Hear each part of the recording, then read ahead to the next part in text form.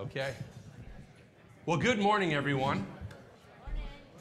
I know we said 9 o'clock. We're a couple minutes past. My apologies. But we do want to get kicked off here with the presentation portion of this, of our morning. And I just, first of all, can't thank you all enough for taking time out of a Thursday morning, getting into the holiday season already, and just taking the time to come and be with us today. And we certainly hope that you'll take something away from this. If nothing else, just some encouragement that this is a solution-based morning. We're looking at talking about some real things that can create change, that can create solutions in this housing space, which we know has become such a massive issue. So again, thank you. We want to thank our hosts, the Hilton. Wonderful job. Breakfast buffet was excellent. So round of applause to them and the staff. I got to say, thanks to Nick in the back, all the AV stuff, I probably drove them crazy getting the audiovisual together. But as you can see, they've had everything set up for us this morning, so they did a terrific job. But getting us started this morning, if you all wouldn't mind rise, we're going to start the meeting with a pledge. I pledge allegiance to the flag of the United States of America and to the republic for which it stands, one nation, under God, indivisible, with liberty and justice for all. Thank you so much. And I probably didn't even introduce myself, so I'll start there. My name is Michael Puhala. I am the Executive Director of the Collier County Community Land Trust. And again, we're so honored to have you here today. Joining me on stage and will be part of the presentation this morning are Stephen Ruby, our Board President, and Eileen Connolly-Kiesler, the CEO of the Community Foundation, Collier Community Foundation. Everybody's going to have a piece in bringing that level of encouragement and excitement surrounding housing. So we're excited to get into to that portion. But first, I wanted to introduce Monclaude Nestor with PNC Bank. As you can see on our title slide there, they were gracious enough to help sponsor our event this morning. So he'd like to present a few words this morning. So Monclaude, it's all yours. Well, good morning, everyone. Good morning. All right. Well, my name is Monclaude Nestor, and I'm the Community Development Relationship Manager for Florida at PNC. I'm just thrilled to be here today to experience this housing forum firsthand, and I'm excited to be part of the work that the Collier Community Land Trust is doing to increase awareness and devise solutions for affordable housing in Southwest Florida. At PNC, we know our success is directly proportional to the strength of the communities where our customers and employees live and work. That's why our community development banking team's working to boost the quality of life in low and moderate income neighborhoods through financial education, grants, sponsorships, consumer products, and community development lending, as well as investing in economic development. We also align with community organizations with foundation grants and charitable sponsorships to help bring their missions to life. In 2021, we announced our community benefits plan, which will provide $88 billion in loans and investments and other financial support over the course of 4 years to bolster economic opportunity in low to moderate income neighborhoods, as well as communities of color. In 2022, in the first year of our plan, we engaged with community partners and provide community-based financial education to originate $25 billion in residential mortgage loans and home equity loans, which impacted more than 20,000 low to moderate income people. We originated $5.2 billion in loans to support small businesses in majority minority census tracts, and particularly businesses with less than $1 million in revenue. We've also invested almost $5 billion in affordable housing, economic development, neighborhood revitalization, and community services projects in traditionally underserved communities. And finally, today, we've contributed about $120 million in charitable giving and philanthropic grants to help drive impactful change across communities. We've also partnered with community land trusts across the state to provide resources such as grants, financial education, and loans. Taken together, all these initiatives underscore our commitment to helping all populations and communities to move forward financially. And on behalf of PNC, I want to say thank you all for everything that you do to support low to moderate income folks, as well as find a solution for this affordable housing issue in Southwest Florida, as well as particularly in Collier County. So thank you. Thank you, Monclaude. Appreciate it.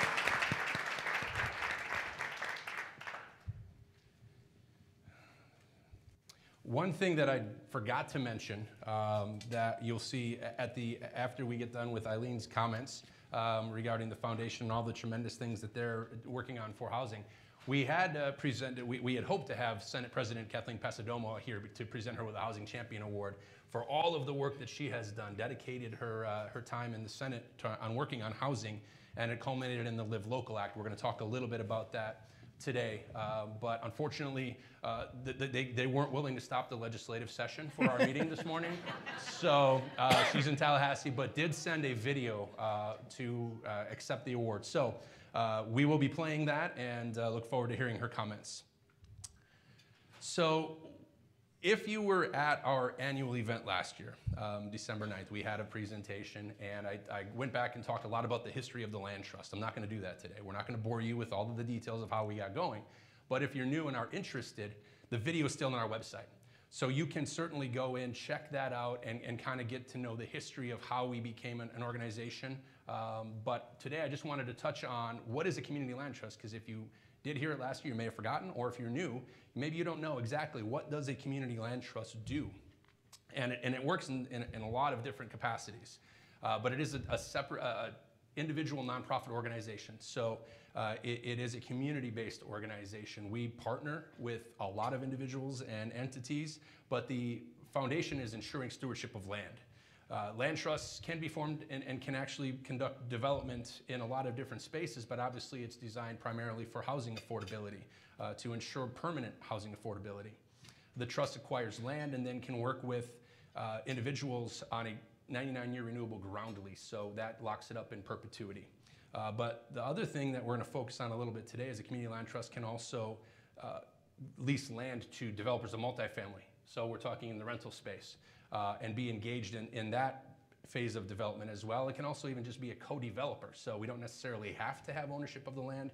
So there's some latitude and some flexibility, and we hope to be able to engage in a number of different ways within the community to help support development of long-term or permanent affordable housing. So I wanted to introduce my amazing board of directors. I think we got most of them around the table here. Obviously, I've already mentioned Stephen, who's our board president, but we have Mary Jo Deagle with us, who's our vice president. Please rise when I mention your name. Todd Sabins, our treasurer. Cynthia Valenti-Smith is the secretary. Where did we lose David? David Ellis, I saw him. I know there he is. He's at a separate table. Director Jenna Bazzacco-Forster, I know a lot of you know. On the board.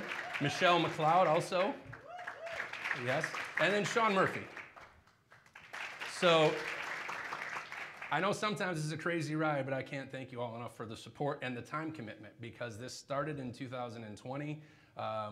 It sounded like a great dream, but I think as we can see the number of people that are in this room today, the number of people that have engaged with me, the need continues to grow, and I think we are moving this thing forward in some really, really exciting ways to become a catalyst for change. So thank you for that, the time commitment that you make. All right, so now I'm going to jump directly into our first project that we were able to get involved with. And I know we've got Nick and Bill from McDowell Housing Partners in the room. They were able to come over and join us today, so I thank them for that. We had an opportunity to get involved as the general partner in an affordable senior rental development. Started probably back in 2020, 2021, we probably became engaged. Working through the paperwork, got through all the financial closing. This is a low-income housing tax credit development specifically geared to individuals 62 plus. So it is a senior community. It is independent living. So it's able-bodied individuals that do not need assisted living care. And the first phase, it's two separate phases, the Allegro phase and the Cadenza phase. They are sister phases, they're sister buildings. So they each will have 160 units. And we're excited that the first phase, Allegro, should be completed hopefully at the beginning of the year. We're hoping February to have some occupancy. I know a lot of people have been asking me, when do we know when the portal is going to open? I will email my network when we have more information. We'll be working with a new property manager that will be in charge of that application portal. And so I will make sure that that information gets out to the individuals that are within my network. And if you are interested in knowing more, you can certainly grab my card and email me about this particular project. But some of the key benefits here, this is ideally located. It is in the Hacienda Lakes Community District, so it is just east of 951 Collier Boulevard on Rattlesnake Hammock Road. And it's going to have a lot of the amenities you would see in a market rate development. Swimming pool, it's got a lot of green space for walking. There's a community center with a fitness center. something that we're very excited about is we were able to make some connections with county staff in the Senior and Veteran Services Division, and they're going to bring their county senior feeding program on site. So we're hoping to deliver hot, probably breakfast and lunch, Monday through Friday, right downstairs in the Allegro phase. And the developer was willing to make some accommodations to give space to the county office to be able to run this program. So we were very thankful for that. And we've also made a connection with Healthcare Network of Southwest Florida to bring their mobile clinic on site throughout the year to provide immunization services and basic exams. So health services, feeding, these types of wraparound services, we're very excited when we can make those connections, especially when we're dealing with the senior population. So cadenza, we hope, will be following also 2024, probably in the late summer, early fall. So in total, 320 units, 100% affordable. And what that means is that every unit that is in this community, in this development, will have an income cap of 60% of area median income, and there's a corresponding rent rate that goes with that. So hopefully the chart is visible. Just thought I'd give you some context. Based on the 2023 figures, there's two categories because there is a 10% set aside for individuals that are extremely low income. And that flows down to 30 to 33% of area median income. But just to give you some idea, what does that look like from a rent perspective? So those extremely low income units, there would be approximately 11 one bedrooms at $561 per month in rent based on the 23 numbers, and then 81 bedrooms for individuals that are up to 60% of our area median income. So there you're looking at rents $1,123. Two bedroom units, 8 at $674 for that extremely low income set aside, and then an additional 61 two bedrooms at $1,348. If anybody knows anything about the current rental market, these are obviously significantly below market rate rents. Brand new, a lot of amenities, so we're excited. This is the type of development that we think is impactful in our community, and it's a part of what we need. It's not everything, but it is a piece, because there is definitely a segment of the population, both senior and in the workforce, that are not able, that don't earn enough to be able to qualify at the higher rent rates that are currently going on in the market, and even at some of those 80 and 100% rates. So these types of developments have a definite need in our community. We have some renderings. We also have a poster board outside by the table, so certainly take a look. As you can see, this looks just like a market rate development. When it's finished, you won't know the difference, I can promise. Excited to see where we're at, and this was as of August. So the picture on the far left, that is the existing Allegro 5-story building. Starting to put the facing on the way it looks, but I was really excited about photos of the interior. Once you start getting bathroom finishes and cabinets in the kitchens, that means you're getting close. So very excited about the progress. What does the Community Land Trust do? What is our role in all of this? Well, we act as a project liaison and representative for the community. So again, if anybody that has questions, I'm always here to answer those through the Land Trust.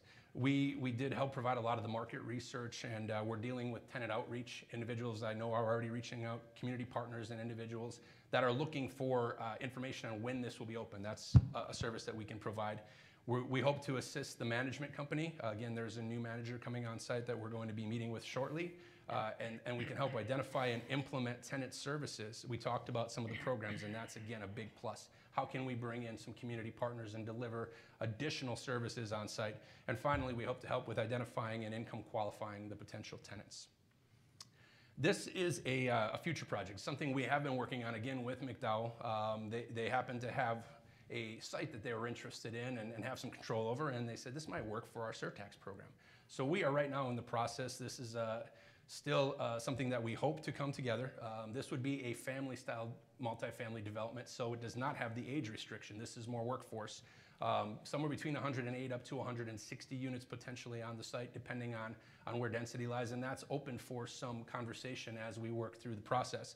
But where this is unique, we hope that there may be an opportunity to utilize the county's surtax program, and this would be for land acquisition. So we're in the process of bringing this forward. I believe November 28th, we'll have a meeting with our Affordable Housing Advisory Committee to present, and then moving forward, have the opportunity to bring this forward to the Board of County Commissioners.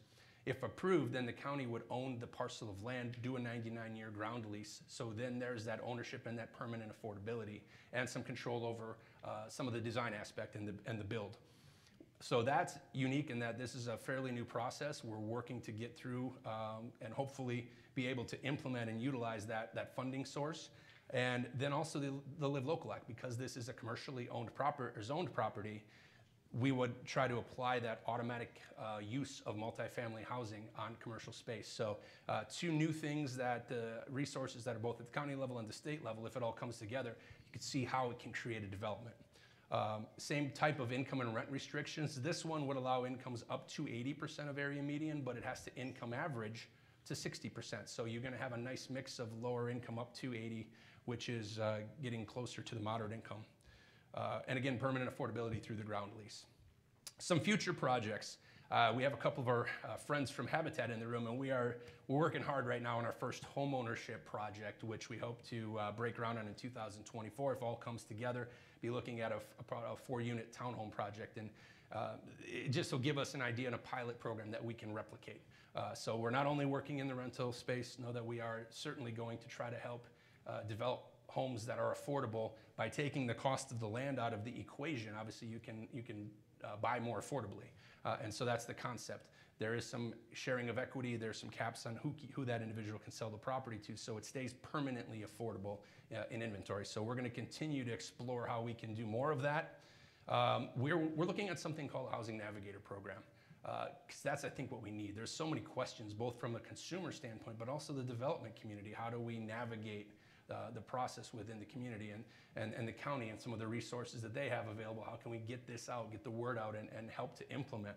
And so that's something that I truly want to make an initiative for 2024, is to help get this thing designed and figure out exactly how we're going to help every individual that's in the process, ultimately helping the individuals and the consumers who need housing. And we want to support the Live Local Act, the implementation. So Steve's going to actually talk about a presentation that we hope to have late January and be a part of to help get Live Local a better understanding within the community, but also with the implementation. And the last piece that I have on my slide is the formation of something we're called the Housing Alliance.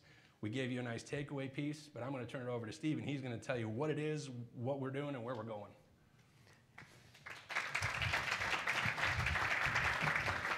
Okay, how do we run this, Michael? That one right there. Moves That one moves it, okay. Got it. We're going to trip over each other. Yes. Thank you all for coming this morning. How many of you were here last year to hear our spiel? Okay. If you remember, one of the things that I said is when we formed this organization in 2020, during the pandemic on a Zoom meeting, and they pointed at me and said, "You're going to be the chair, or the president." I said, "Well, 5-year plan. We'll have our first development in the ground in 5 years." We had our first development in the ground in 18 months. And what else I told you last year is I gave you a little teaser that we were going to roll out a new organization, a new nonprofit that merged a couple of, not only the land trust, but HELP, and added a more robust philanthropic and advocacy and education element to it. And I gave you a teaser, and I said, by next year when I come before you, we'll have that in place. Well, we're about 60 days away from it. And it's called the Housing Alliance. And I'd like to tell you a little bit about what it is, how we got here over the past year, and why you should be excited about it, because I think it's going to be kind of a hub for all things housing in Collier County. What it is, it's another 501c3. Is that on the screen? Yeah, okay. It is another 501c3 organization, which we are probably about 15 days away from having it the name officially registered for a 501c3. And what we're going to be doing is we're the go-to. Eileen likes to call us the hub for all things housing, all the resources, both for the community and for the development community and for government in Collier County, dealing with housing that's affordable. We don't like to use the term affordable housing, housing that's affordable. As I was telling a couple of folks when we were discussing before breakfast, I said, what's been happening is our housing costs have been doing this, household incomes doing that over the past 3 to 5 years. So where your affordable need was on the lower end of the economic spectrum. It is now creeped up all the way to upper middle income. So the numbers have grown, and the demand and the need has sprawled, particularly here in Collier County. So that's why we say it's housing that's affordable or housing that's attainable, that what we're striving for. Who do we serve? Homeowners, renters, developers, local government, funders, donors, and the community at large. So we're about all things housing to all people. That's what we hope to be. It's aspirational, but that's kind of what our mission is going to be. We're really a strategic alliance, as I said, between Collier County Community Land Trust and HELP. HELP deals with the soft side. We call it the soft side. It's the people side. It's counseling people. It's dealing with foreclosures. It's dealing with mortgage assistance. It's dealing with all the things that the consumer needs to get into either rental or home ownership situations. And Collier County Community Land Trust, as Michael just told you what we do, it's about land, it's about acquisition, it's about development. It's about the bricks and sticks. So you got the people side, the bricks and sticks side. When we formed the Housing Alliance, or started to form the Housing Alliance, what we were missing really was an educational and a advocacy group to reach out to the community and to government.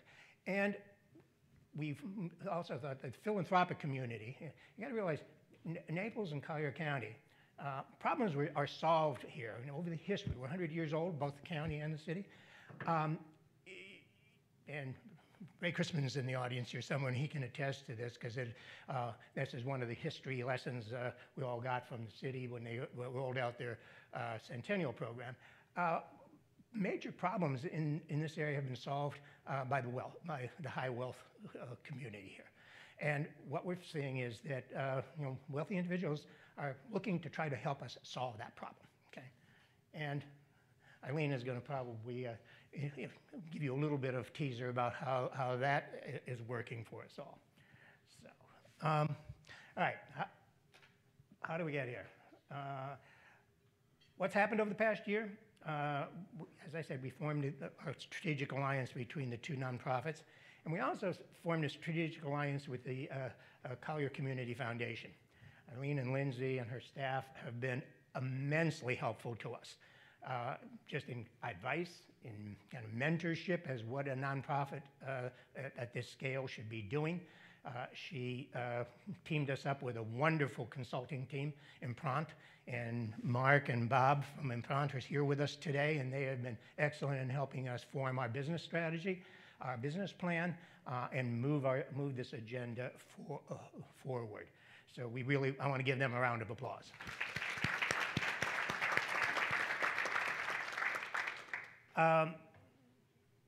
We've held, this was Mark's idea, we've held several strategic stakeholder meetings. I think we had 3 of them, Mark? Yeah, 3 of them over the past 9 months.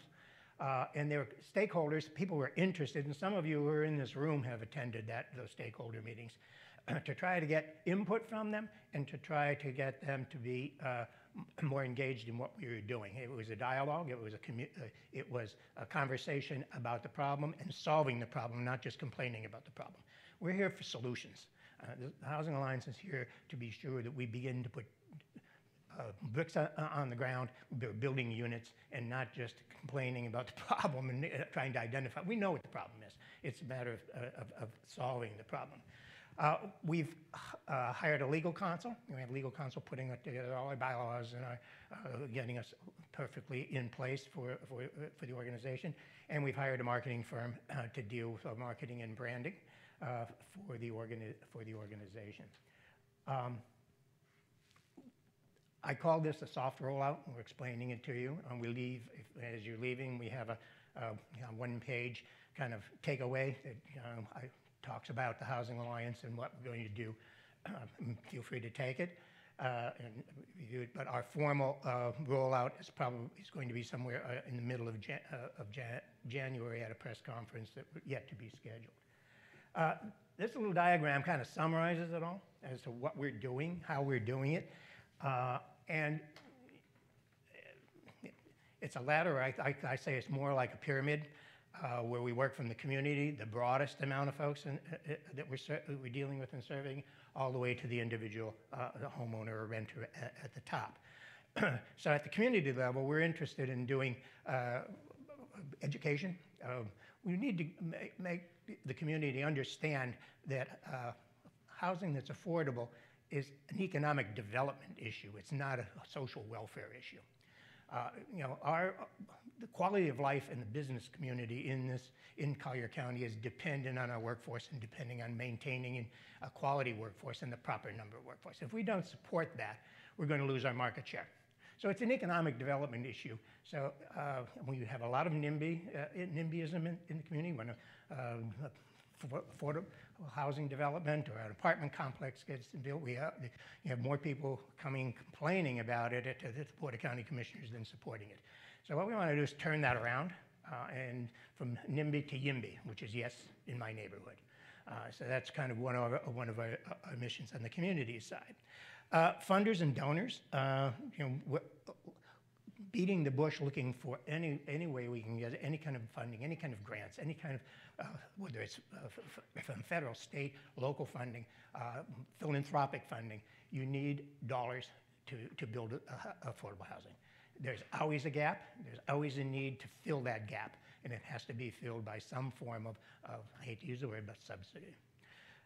Working with developers, we've had a wonderful partnership with McDowell, and we have several other developers who are interested in working in the Collier County space on multifamily and home ownership that we're probably by this time next year we'll be rolling out some other things as Michael has told you. Working with government to deal with policy, and probably the biggest policy issue right now is Live Local. How many are familiar with the Live Local Act? Okay. You can thank our Senate President Kathleen Passidomo, neighbor here, and you'll see her on the screen in a few minutes, she championed this piece of legislation, and it's probably the most dynamic legislation in several decades to deal with affordable housing. A lot of complexity yet on how it's going to work and how it works in the field in reality. One of the things, I also chair the Affordable Housing Advisory Committee for the county, and we have asked staff to get together and have a workshop and a work forum for the various silos at the county level, the various departments at the county level, and the users of government, whether it's a developer, a land use attorney, civil engineer, get together for a forum. They've asked if we could sponsor it. So this is one of the first initiatives, the Housing Alliance, in partnership with ULI, will be sponsoring that workshop sometime in February. And Cormac Giblin, from the Director of Housing from the county, is here today, and we haven't yet worked out all the details, but that's something to be looking forward. And that's the kind of thing we want to do with government. The whole purpose of that is to sit down with the users of land of Live Local and figure out where the obstacles are, where the barriers are, and what changes need to be made, maybe in our land use codes, in our way we develop and the way we deliver product. So we're all on kind of the same page as to how we can use Live Local to the best of our ability and not have obstructions in its way. And finally, the user, the renter, and the home buyer. And that's why we're doing all of this. They're the people who are our customers. They're the people who we're trying to serve, and they're the people who are important, as I said, important to our economy. Without that workforce, our quality of our life is going to go in a negative direction. So that's what the Housing Alliance is about. That's why you should be excited about it. I'm excited about it. I've been in the affordable housing space. Part of my career for the past 30 years has been dealing with community revitalization and affordable housing, and if I have an opportunity to talk about it, I always do. So I thank you for your patience, and at this time, I want to turn my car keys are not going to change. Not going to change this. It's not going. It is not going to work. Okay. Next steps. Next steps. I have one more here. Yeah, I'm just ahead of myself. We're finalizing legal documents.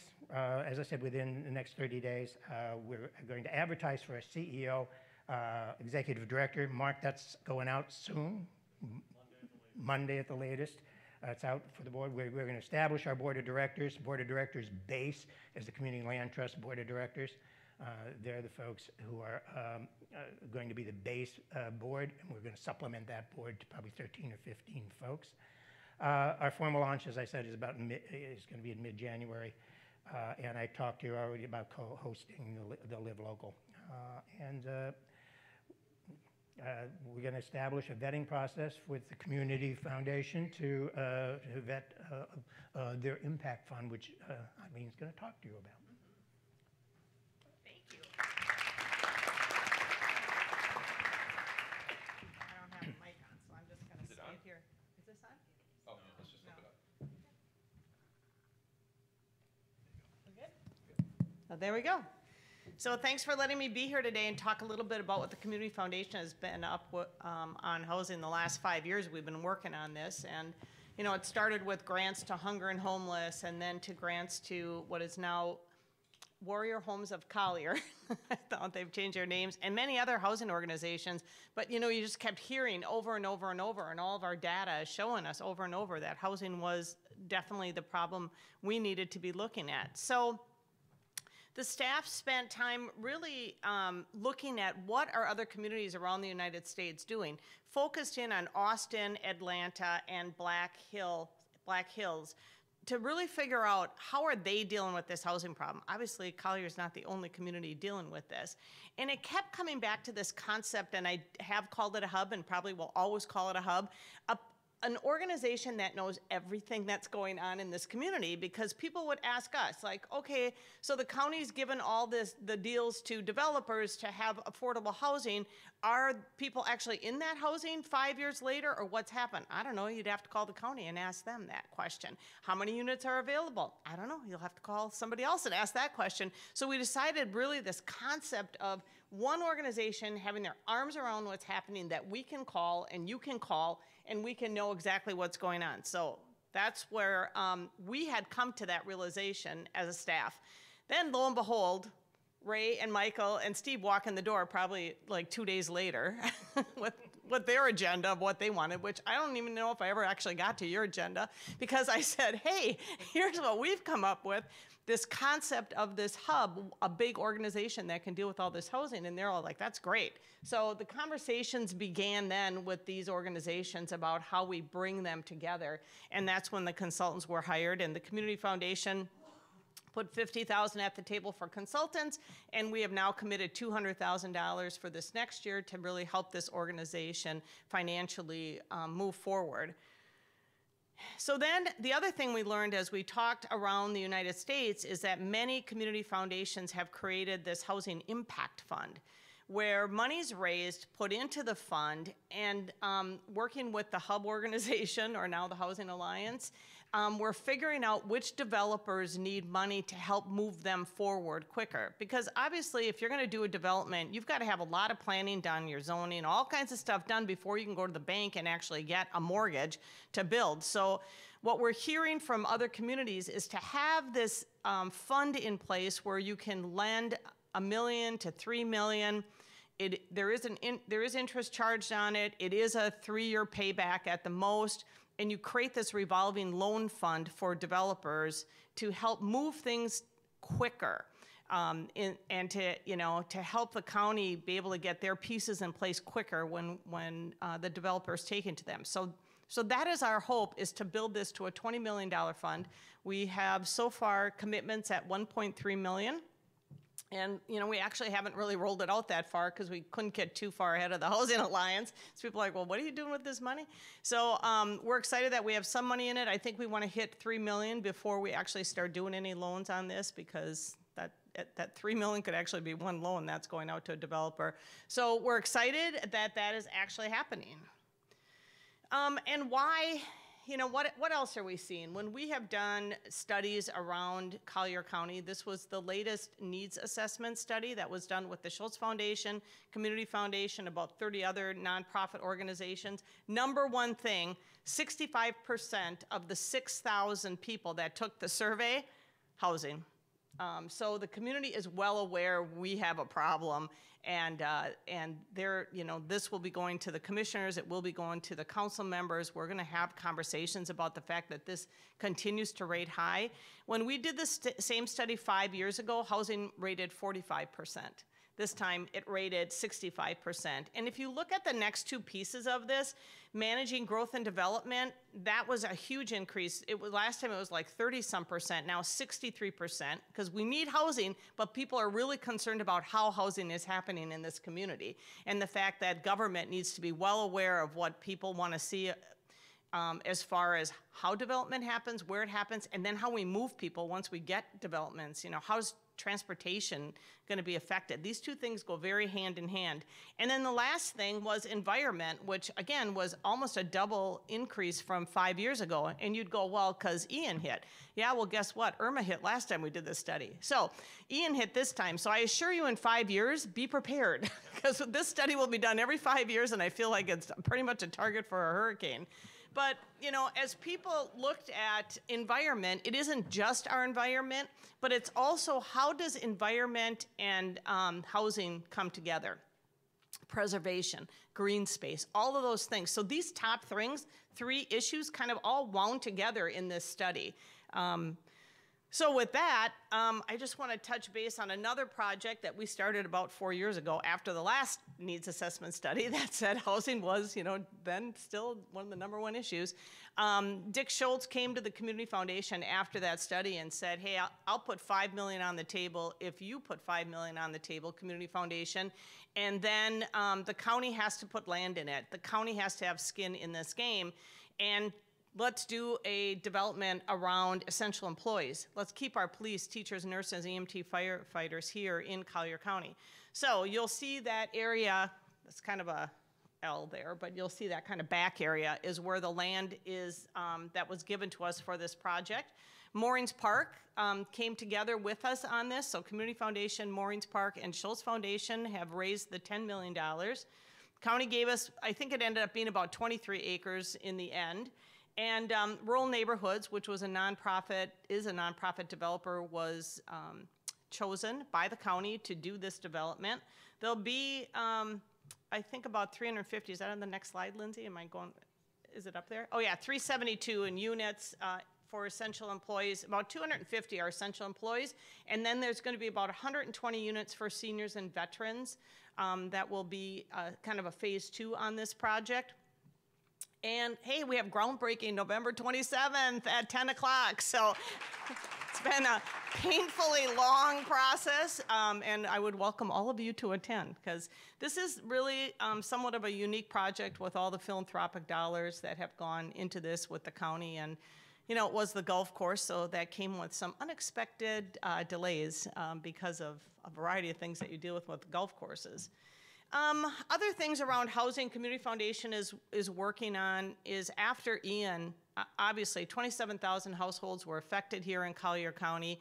And we started to raise money, as we always do, through the Collier Comes Together when there's a disaster. We've raised about $10.1 million. So far, $7.6 million's been out the door. And the Community Foundation, you know, in the beginning, it's all crisis work that happens. It's food, it's housing, it's water, it's all kinds of things, cleaning supplies, it's a variety in crisis. But then eventually you move to the mitigation, resilience, repairing of actual homes. And so a special thanks to Kathleen Pasadoma, who helped secure $4.9 million for us to work around lifting homes, to work around replacing trailers and lifting them. This is all about getting stuff off the ground here in Collier County so that when the next flood comes, we are not having this effect that we've had this last time. So right now, we're in that process. We've hired Penny Taylor, who's doing some work with us on this, and we have already done 6 trailers in Collier County, and again, they're up about 4 feet out of flood zone. Just finishing, we're ordering a new trailer right now for someone that's in the Everglades City. We're working with Everglades City's long-term disaster group, and we'll be lifting, we hope, up to 10 homes there. We lifted 2 last time. They were beautiful after Ian. No damage, everything was up high, and that's what has to happen, is we have to get ourselves in a position where people aren't looking for more housing after a hurricane because their houses didn't survive it. So doing a lot of work around that. And, you know, the big thing I think we have to deal with is policy issues on government level about how these developments happen, how quickly we can push things through. And then, you know, that 1% sales tax ends, and 20 million of that was put aside in a land trust to buy land. If they're going to redo that sales tax, I think a lot of us need to be at the table really pushing that a big chunk of that money needs to be put aside into a land trust if we're going to work with developers and actually make this thing happen around housing here. I don't remember, but I think I heard we're about 10,000 short in affordable apartments or homes. There was some number. 2017, so it's probably greater now. Yeah, it's probably greater now. So, I mean, just kind of a heads up on this 1% sales tax. The conversation is starting at government level about this, and I think we've got to make sure that it's loud and clear where, if that sales tax continues on, if it gets voted back in 2024, what this is going to be paying for. And housing has to be a big piece of this. And, you know, other things, we're just going to continue to gather data and be able to see, as we track this, are we making progress or not making progress as a community around housing? So there you go. Thank you. Thanks.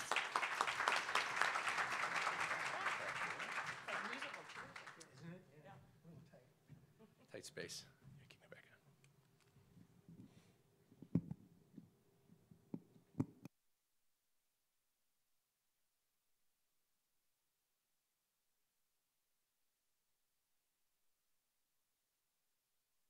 There we go. Okay, sorry about that. You can hear me? Well, you can generally hear me without a microphone anyway. So, well, thank you for all those comments. We've actually moved through this fairly quickly. I'm going to get to Senate President Pasadomo's video in a second here, but there will be an opportunity. I think we had intended to have pen and paper on the table so you could write out questions, but because we'll have some time, we will have an opportunity in case there are some questions that you do have. One interesting thing that Eileen brought up that I didn't focus on, and really we hadn't talked about. We've talked a lot about development, which is typically new construction, but when you hear things about disaster recovery, but there's also an aspect of that of resiliency and redevelopment and preservation. And so preservation and redevelopment are also aspects of maintaining housing affordability or repurposing spaces that are already set up that have infrastructure. So those are 2 key components of what we're going to be talking about in this upcoming year as well, part of the Alliance. So just keep in mind, we're not, because as you saw, there's concerns regarding growth. We can't just continuously develop new. We have to find other ways in which to do this. And that's a part of what the Live Local really is, this idea of being able to utilize commercial and industrial spaces that have appropriate infrastructure already in place, and maybe they're not as needed for commercial. And so are there opportunities there to utilize that for housing development? And that's kind of what one of the big focal points of Live Local. So without further ado, as I mentioned, we wanted to honor Senator Pasadomo with this Housing Champion Award for 2023. I know she's received a number of them, but unfortunately she wasn't able to be here, but she did send along this video with a message and some more details about the bill.